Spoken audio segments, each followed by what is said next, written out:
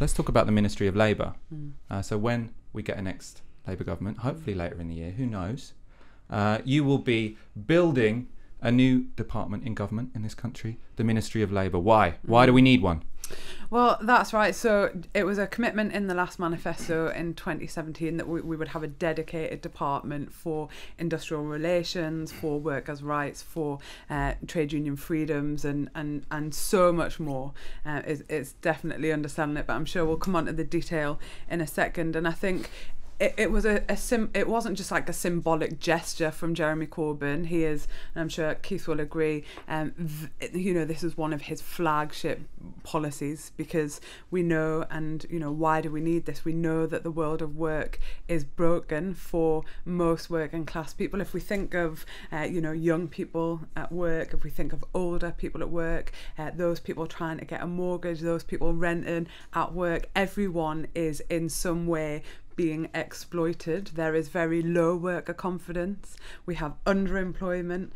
So I think 1 hour contract counts as being employed in the employment figures. We have people who are working too many hours but still can't make ends meet, and we see precariousness, a whole industry created around precariousness. We see people who are, I heard of one McDonald's worker working about 40 hours a week, couldn't afford the rent to even rent a room.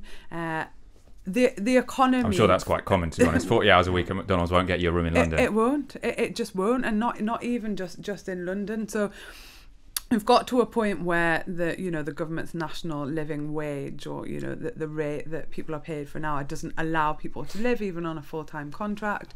But hours are at threat. People turn up to work and their shifts are cancelled with no notice, and that person might have committed to a full day of childcare but have to go home because there's no work. So really, there is such little power now in working class people's hands that something like the Taylor Review that was announced by the government doesn't even scratch the surface in challenging some of the fundamental problems for workers, and I think it is one about power and powerlessness. We've seen for decades now the constant shifting of power into the hands of the employers, and I don't know about you, Michael, but I entered the workplace. I started my career in McDonald's, and there was no question that I would be, that a trade union official wouldn't walk into McDonald's, however many years ago it was. I didn't have any conversations with my colleagues about being part of a trade union. It is now usual for our generation below, and probably a generation above, that they don't work in organised workplaces where you have like a rep there who's introducing you to the trade union upon your induction, where it's just part and parcel in the fabric of the workplace. That doesn't exist.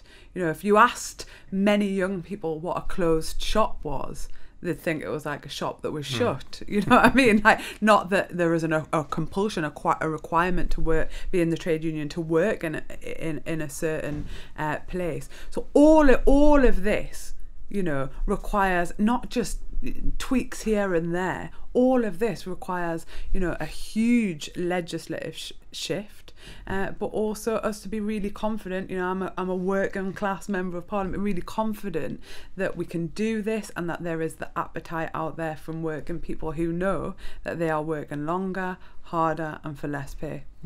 So I mean, I think across the board, you can see a recognition now that workers have too little power. That's one reason why wages are so low, and that's one reason why the economy is a little bit stagnant. So as the Ministry of Labour, though, I was looking for the last time we had something called this, and it was 1968. So 50 years ago, we haven't had something called a Ministry of Labour. We've had things that do a similar function. I think they were called a Ministry of Employment up to about 1980, and then the whole thing was abolished. Is this a bit of a blast from the past? Right. Look, you asked the question earlier. Why do we need a Ministry of Labour? Okay, so I would say to you, there are 32 million workers in this country, and what distinguishes this country, I think, from most other countries in the world is that there is nobody in government who can speak for these workers. So the purpose of having a Ministry of Labour with its own Secretary of State, its own government departments, its own big civil service, is that we have a department which can speak for workers, which can represent workers. We have a Secretary of State who can sit at the cabinet table to represent workers' interests. And the point is very simple. In a sense, you said, you're right, we did have a Ministry of Labour in the past. And the question is, well, why did we have a Ministry of Labour in the past?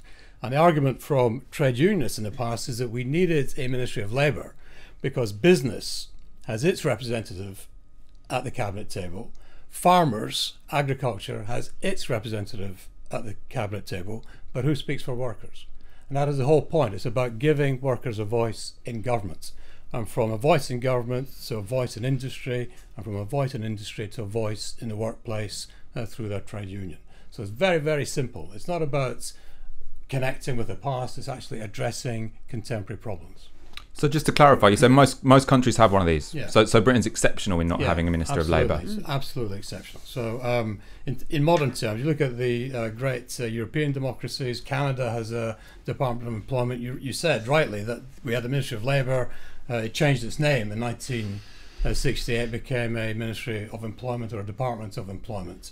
So performing much the same function.